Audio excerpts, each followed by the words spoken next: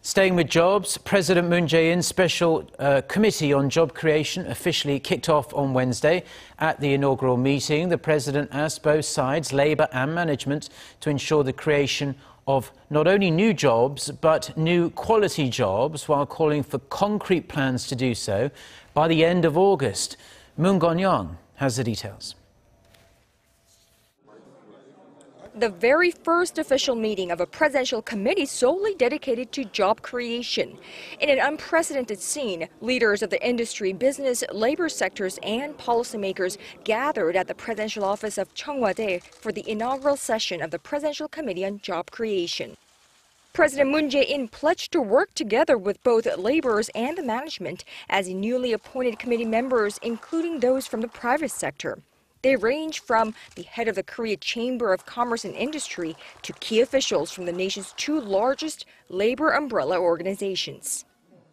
일자리는 경제 성장과 또 경제 민주주의의 토대고 또 청년 고용 절벽의 해결책이고 가장 핵심적인 저출산 대책이기도 하고 또 최고의 복지 정책이기도 하고 국민들의 기본권이기도 합니다.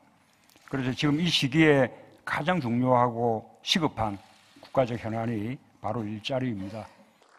The president also noted that the meeting of such kind, attended by all sectors of the society, marked the first in 18 years. 저는 친노동이기도 하지만 또 친경영, 친기업이기도 합니다. 이렇게 각계각층에서 참여해 주신 만큼 일자리에 대해서 좀 현실성이 있는 그런 실질적인 정책을 마련하고 합의하는 그런 사회적 논의의 중심이 되어 주시기를 기대합니다.